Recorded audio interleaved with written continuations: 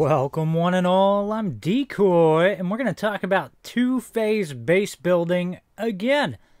I made a video a couple weeks ago where I straight up said that two-phase base building isn't possible. And I received quite a few comments arguing that, yes, it is possible, you have to do it like this. So I built a base to test it out, and I prestiged it a few times over, get some play testing on it. Now, I know that's going away. And for how a two-phase base build works right now, that is going to be a bit of a pain, but there's a workaround. Because you really need to kill the harvester, or it gives away the entire thing. Because the harvester will take the alternate path as opposed to the path you want the player to go down. Now, I did a really good job disguising the harvester's path because I have 3 tombs and all of them are linked up down this hallway. So the harvester comes down this hallway and he eventually leaves, but the way I help disguise this whole thing of people can leave is I've got arrows all over pointing go in here, and the nice little T lighting for tomb, and those are set up right by where the tombs are at, so they hear it, they see arrows, they follow them to the door, and then they just proceed into the base. Now, for those who didn't follow it in and actually kind of followed the path out here a little bit, I threw in a bunch of random blocks just for the fun of it and to help disguise the path. So people run out, they'd follow that little path right back over to the T's and the arrows telling them to go in the door. No one ever really managed to follow the path into the back door, at least not that I noticed. So really long path, of course, like I said, random blocks thrown everywhere just for the fact that I don't want a really noticeable path elsewhere. So eventually the harvester works its way around and in the back way, but we're going to take the front way first to try to show what I was going for disguising the path to maybe make the raider think they're still going to backtrack. Now, of course, this room just set up normal traps. Another neat little trap that got quite a few people as spikes and then arrows coming at them. But I specifically left some areas empty where traps would likely go if they had to backtrack. And I think that's a really key thing if you're going to attempt this. You need to have the illusion that they're going to have to come back.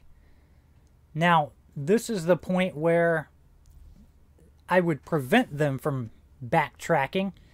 And it's full of, I know, a crap ton of corrosive cubes, but there's no real traps there aside from the one arrow at the very beginning. Whoop-de-doo. Or bolt, I mean.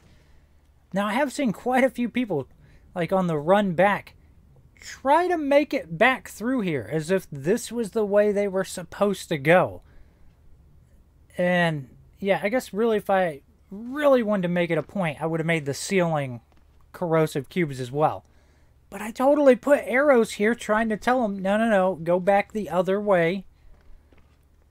And we'll continue to work our way through.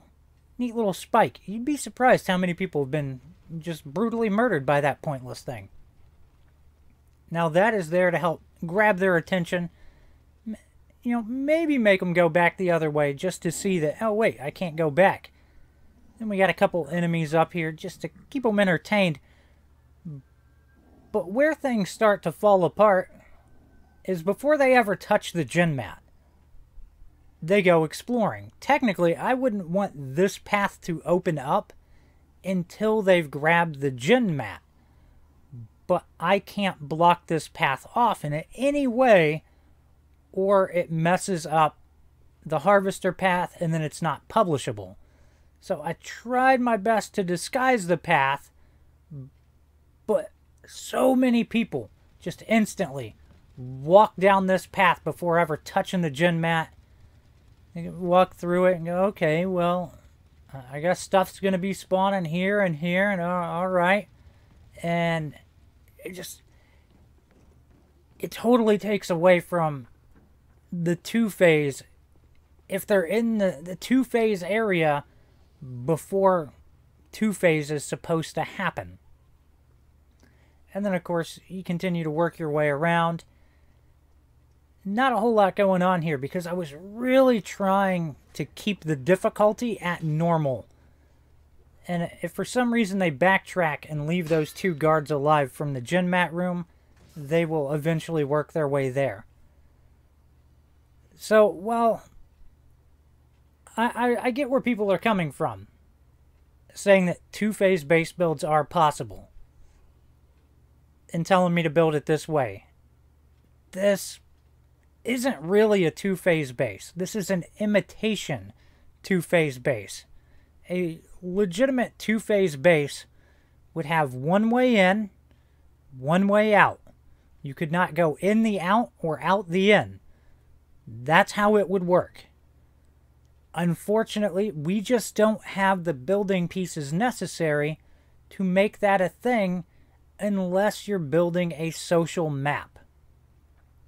So as for an official map, if you want to build something like this, it's mostly doable. Of course, the trap that kills, putting traps that kill the harvester is going to go away.